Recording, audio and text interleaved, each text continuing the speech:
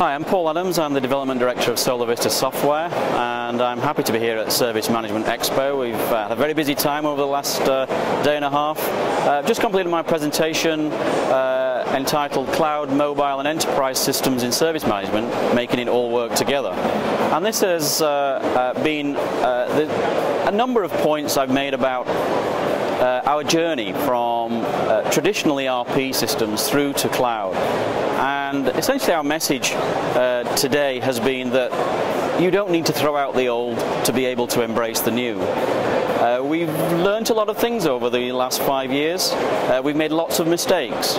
We spend a lot of money on development, but we're very happy where we are now, and we've produced a series of technologies that enable us to link in with our existing, still very popular ERP solution, but also other systems too, to the cloud, and enable our customers to selectively embrace cloud technologies where and when they need it for the best cost advantage.